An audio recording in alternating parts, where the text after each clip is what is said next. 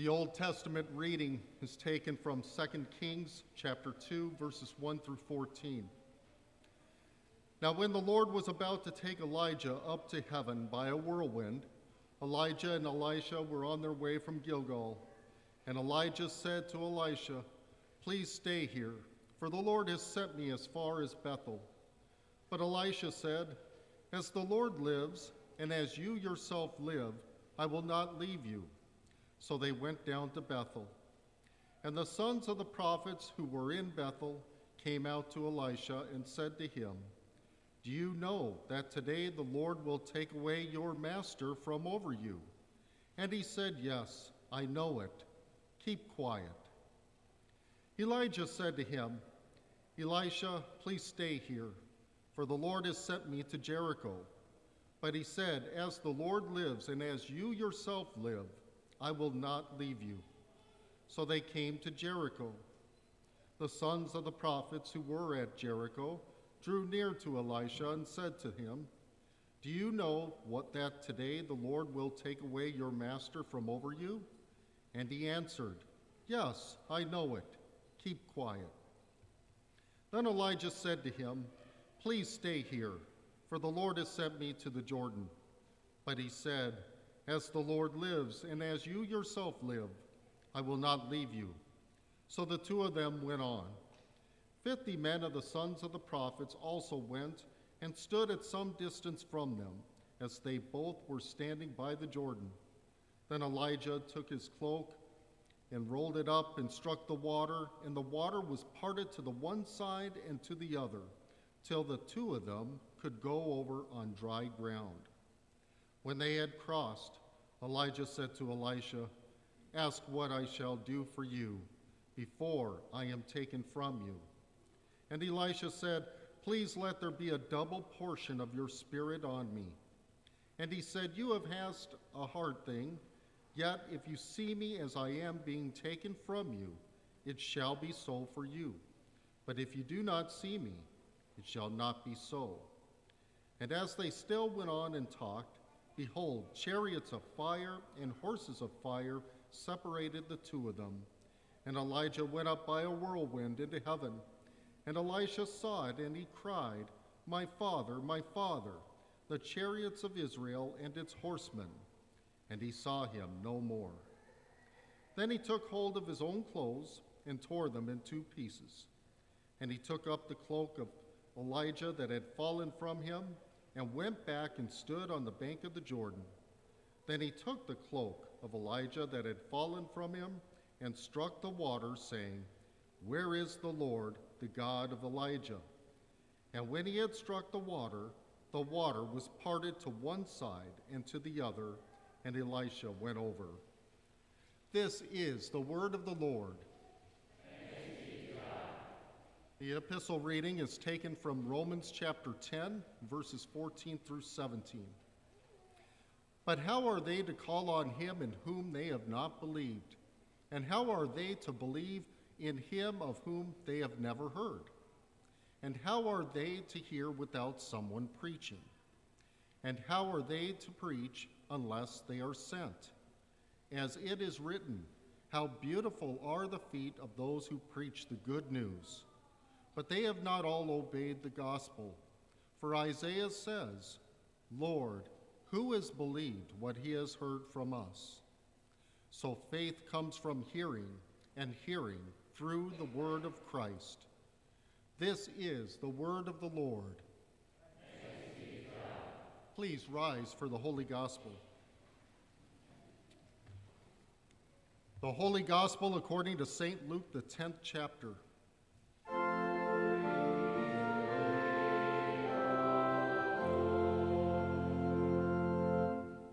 After this, the Lord appointed 72 others and sent them on ahead of him, 2 by 2, into every town and place where he himself was about to go. And he said to them, "The harvest is plentiful, but the laborers are few. Therefore pray earnestly to the Lord of the harvest to send out laborers into his harvest. Go your way. Behold, I am sending you out as lambs in the midst of wolves. Carry no money bag, no knapsack, no sandals, and greet no one on the road. Whatever house you enter, first say, 'Peace be to this house.' And if a son of peace is there, your peace will rest upon him. But if not, it will return to you. And remain in the same house, eating and drinking what they provide, for the laborer deserves his wages. Do not go from house to house. Whenever you enter a town and they receive you, eat what is set before you. Heal the sick in it and say to them, 'The kingdom of God has come near to you.' But whenever you enter a town and they do not receive you, go into its streets and say, 'Even the dust of your town that clings to our feet we wipe off against you.' Nevertheless, know this, that the kingdom of God has come near. The one who hears you hears me, and the one who rejects you rejects me, and the one who rejects me rejects him who sent me." This is the gospel of the Lord. Grace, mercy, and peace be unto you from God our Father and from our Lord and Savior Jesus Christ. Amen. That portion of God's word that serves as the basis of our message this afternoon, both to you as a congregation and to Brother Tim, who awaits his installation, John 21:15 through 17. When they had eaten breakfast, Jesus asked Simon Peter, "Simon, son of John, do you love me more than these do?" "Yes, Lord," he answered him. You know I love you." "Feed my lambs," Jesus told him. He asked him a second time, "Simon, son of John, do you love me?" "Yes, Lord," he answered him. You know I love you." Jesus told him, "Be a shepherd of my sheep." "Simon, son of John," he asked him a third time, "Do you love me?" He answered him, "Lord, you know everything. You know I love you." Jesus told him, "Feed my sheep." Here ends the text. "What's for supper?" my sainted grandfather would beller as he came crashing through the front door on the day after a full day of work, or after playing several hands of gin rummy at the local club. "What are we going to eat?" my dear mother would inquire each time we announced that we were driving down to Harrisburg for a visit. Food is important to us, and in some cases it often takes on the character of ritual or even institutional tradition, not to mention family tradition. Why, we always have such and such for Christmas, and we always have such and such for Easter, and we have so-and-so for somebody's birthday. Bratwurst, turkey, and if you've spent any time at all in Iowa, ham balls.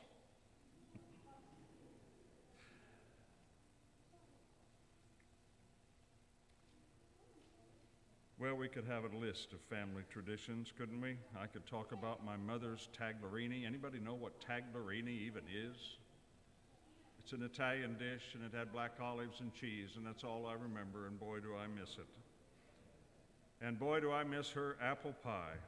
And each of us would have a list of family traditions and the good cooks in the family who would, we just look forward to those kinds of meals. Well, do we live to eat, or do we eat to live? Well, perhaps it's a little of both. Now, just preceding the verses of this text, Jesus has prepared breakfast for some of the disciples. They had gone back to fishing. After all, they had to eat, even in the aftermath of the resurrection and the post-resurrection appearances of Jesus. They had fished all night and caught absolutely nothing. At daybreak, Jesus stands on the shore and shouts out whether they have caught anything. Well, the answer, of course, is no. And then he gives them a simple suggestion. Cast the net on the right side of the boat, and you will find some. And they did. And this is one of the few questions I missed on my New Testament test with one of the professors. You remember how many fish were in the net? I'll never forget it. Pastors. 153. The charcoal fire already prepared. The fish is cooked. Jesus breaks bread with them amidst much wonderment on the part of the fishermen disciples.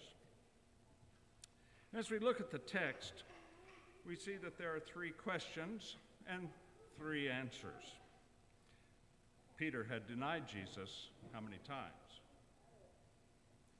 His sin was absolved. But Jesus desired to instruct Peter further in order to commission him for the office which would be conferred on him. As Jesus indicated even before his denial, "And I say unto thee, thou art Peter, and upon this rock I will build my church, and the gates of hell will not prevail against it." Peter, on that occasion, had spoken an important truth. He said, "You are the Christ, the Son of the living God." And the faith which Peter there professed would indeed be the foundation of the church, the body of Christ on earth. But now Jesus is going to refine things with a probing question. "Simon, son of John, do you love me more than these?" "Yes, Lord, you know I love you." You who are Greek exegetes among us can take note of some instruction here. There are several Greek words which can be translated love. We all know this. Jesus' question to Peter uses the word agape, which simply defined means godly love. But Peter's reply uses a different word, phileo, which is the term for brotherly love and affection, simply defined. And this pattern is repeated 2 more times. Agape, godly love, the question; phileo, or philia, the answer. So after the 3rd question, Peter is grieved, and he knew well the cause. He had formerly denied Jesus 3 times. But now something radical is different. Peter now knows that Jesus is fully the Christ, and that Jesus also knows his heart. "Lord, you know that I love you." Before God, who alone searches our hearts. You know those words. Some pastors, maybe a lot of us pastor guys, use them in private confession and absolution, and preceding often home communion. Jesus is searching Peter's heart for Peter's benefit, and finally for ours, as one who will have charge over the flock of Christ. Peter would become a strong pastor proclaimer. He would feed Christ's lambs. He would feed his flock, and he would feed his sheep. Peter received his call directly into the holy office from Christ. And following his breakdown of faith, he was reinstated. He will now care for those souls whom God gives him. He will care for the lambs and all those whose faith is yet unformed and immature. He will feed the whole flock in like manner as the good shepherd, correcting, guiding, snatching them from the brambles of sin and error, and setting them on his shoulder lovingly once again. His way with them will be like this. To feed the sheep is nothing but proclaiming the word of God, that is true faith. Well, the pastor shepherd in these latter days is to do nothing different. He will do, above all, these things.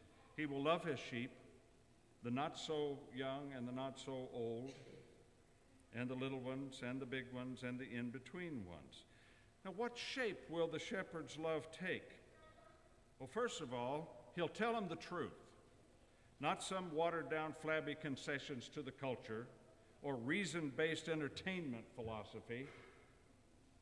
He will tell them the truth regarding the Word, the commandments, the Holy Trinity, the sacraments, conversion, baptism, and all the other foundational truths of our most holy faith.